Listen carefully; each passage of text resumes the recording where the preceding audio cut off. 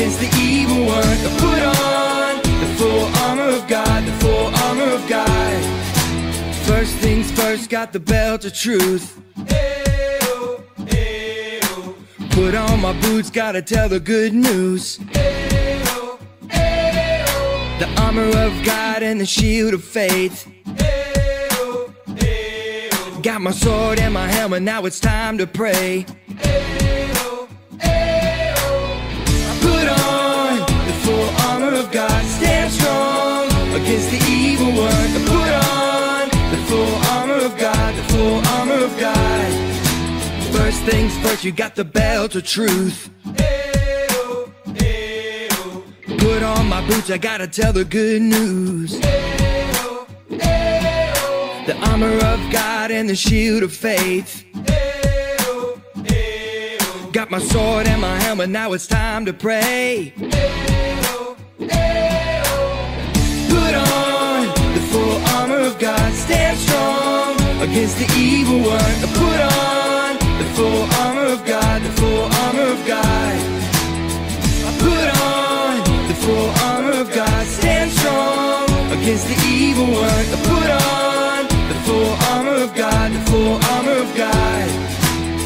Now in faith we can stand, stand, stand against every evil plan, plan, plan. Now it's time to be strong, strong, strong. He has won. I put on the full armor of God, stand strong against the evil one. I put on the full armor of God, the full armor of God. I put on the full armor of God, stand strong against the evil one. I put on the full armor of God, the full armor of God. So we actually have a children's story now, and basically the children's story is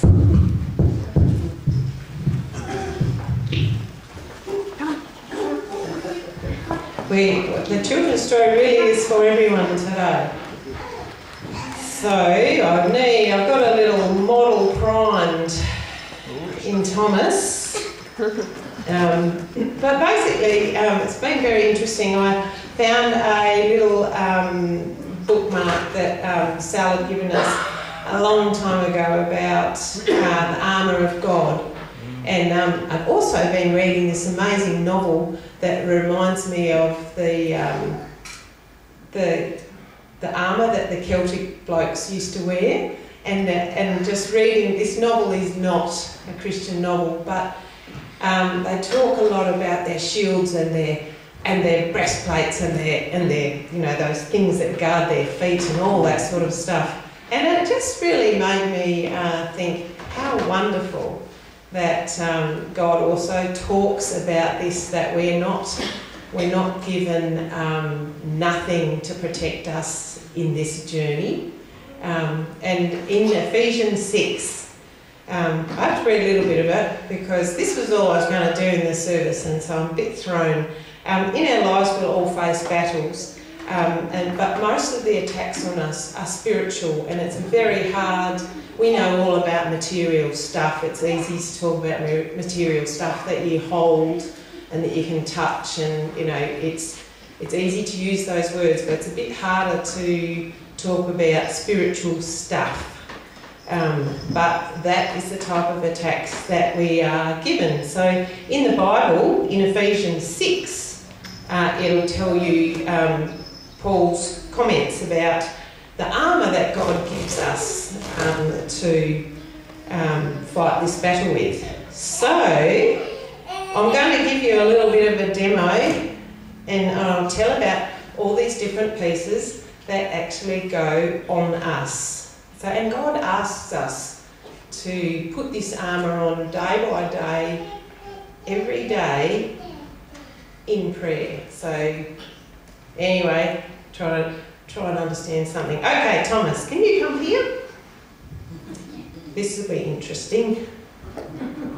Thomas has been primed. He's been told that he might have to help me, and Valerie's going to help a little bit too, I think.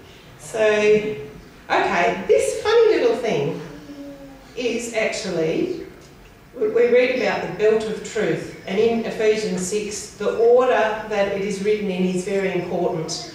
And this little thing, in the old days, they had a belt that they wrapped their tunic up underneath their armour, which made their armour fit and sit right. So the belt doesn't look very much, but it's actually, I don't know how I'm going to work this.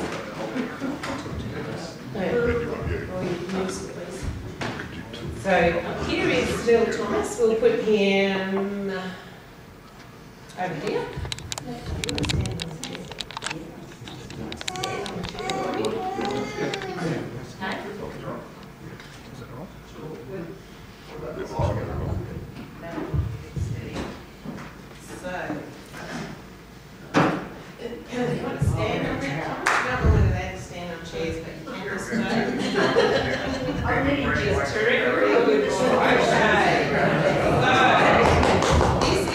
Soldier in the making.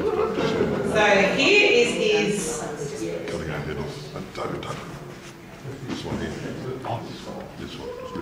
Okay, so this special little belt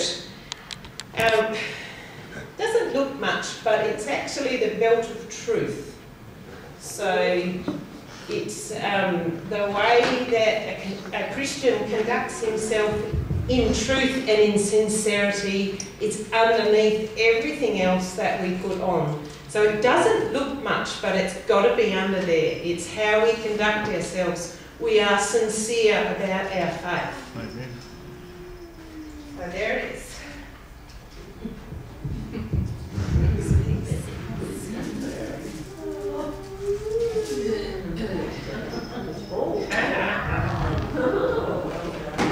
Here is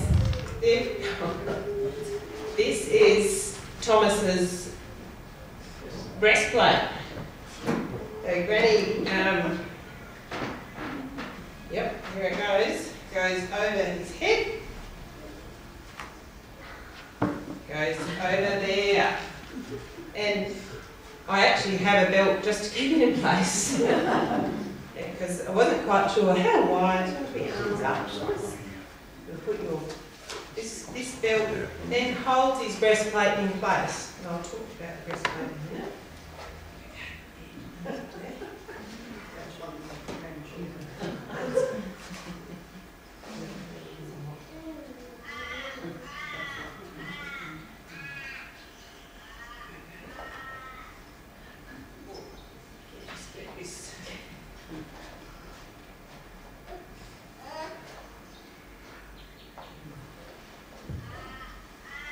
Yeah, got lots more holes on that belt.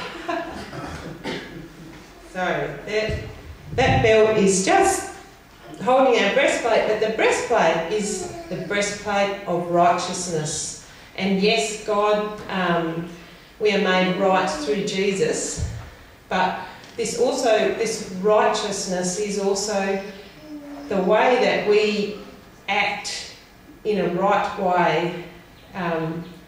There's two kind of messages in the breastplate of righteousness. It is our breastplate, and it's also our breastplate of right acting as Christians. So there is his breastplate protecting him there. The breastplate is also, it's talking about the way that we hold loyally to God's law. So it's important. It's armour, and it's also the way we act. Okay, so the next bit is boots. Oh no, note the camouflage on them. These are special boots. One come off. Lift your foot. Pop it in your boot. Put your boots on. Thomas is very patient with us. Woohoo! He is. He's there you go. So there he has the boots are for the gospel of peace. And so the boots give us ability to move forward with the gospel of peace. So the Christian has peace because of the gospel, but he is also able to move forward because he has the boots in readiness with the gospel of peace. And it also means that he also has a firm footing. So our boots are the gospel, but the gospel gives us a firm and steady footing, because the main aim of a Christian is to remain standing. In all the battles that we have, you'll be knocked about. And so the gospel of peace is really important. So he's starting to be fitted there. His belt's slipping a little bit. The next piece is actually the shield. And when Paul was writing... Yeah, it might not be too tall. There's your shield with a handle there. You hold it. Yep, you can hold it like that. And that's his shield. When Paul was actually writing this, he was most likely shackled to a Roman soldier at the time because he was under arrest. And so he would have been looking at this armour, and how wonderful to write this all at that time. But the Roman soldiers had shields that actually were nearly full length. And we haven't got a full length one, but we all know what a shield is for. And it is to deflect the fiery darts. And the devil will send all sorts of fiery darts in different versions. They are coming from, and the reason that we have a shield is that, yes, you hide behind it, but you're actually aware of where those fiery darts are coming from. And when we do fight all those spiritual battles, oh wow, look good. When we do fight those spiritual battles, you don't look inward. Your help doesn't come from you, it comes from God. So you're looking towards God, not inward, Godward. So with a shield, you're actually looking from where the attacks are coming from. Selfishness, fear, doubt. The devil will use all sorts. And spiritually, it's a battle. So that's why the shield is there. And only reliance on God is going to deflect those nasty little arrows that the devil will fire. So I just put a cross on the shield there. Hope you can see that. We're getting closer along. This is the helmet.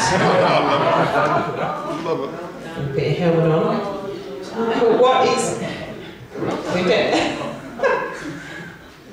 That's the only helmet I had. So there you go. The helmet is the helmet of salvation. And that's an amazing thing. This is a gift. Our soul's rescue and deliverance is not a matter of uncertainty to the end, uncertainty. It is a protection from sin. It's a protection from sin's power. And it is certainty of the hope that we will be out of sin's touch in the end. So basically, it's you need to remember that we are protected against sin through salvation. And a soldier needs a sword.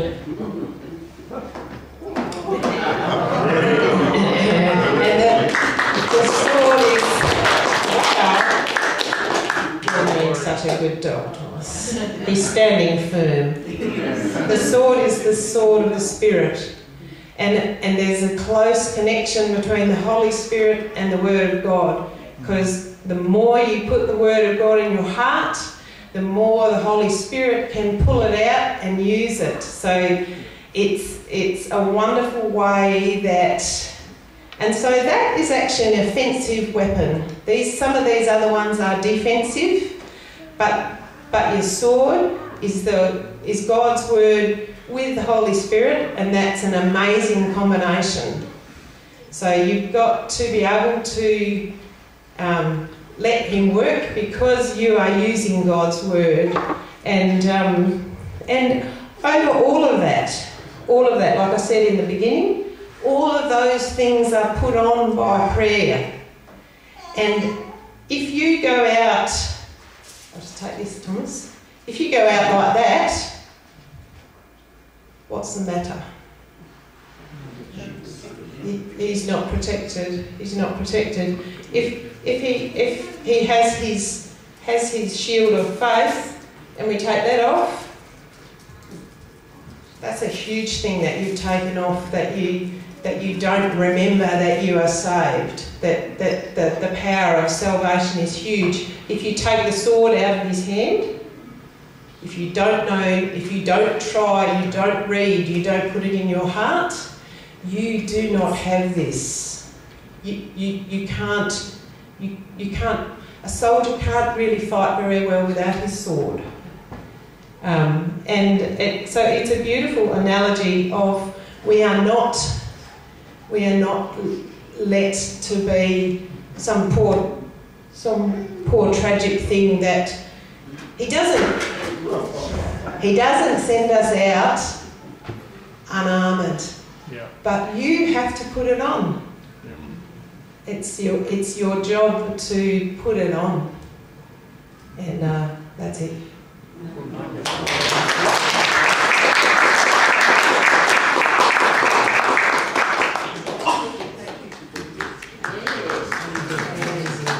We give a clap to Thomas for being so patient. Thank you very much. Oh, he's got a bit of truth around his tummy.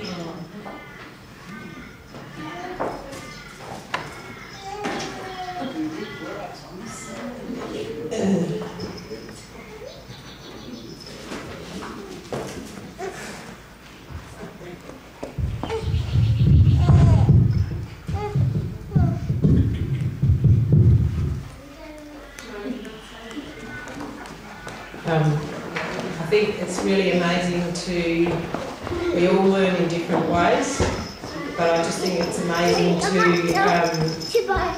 learn with pictures and stories, because to me they make much more sense. Yeah. So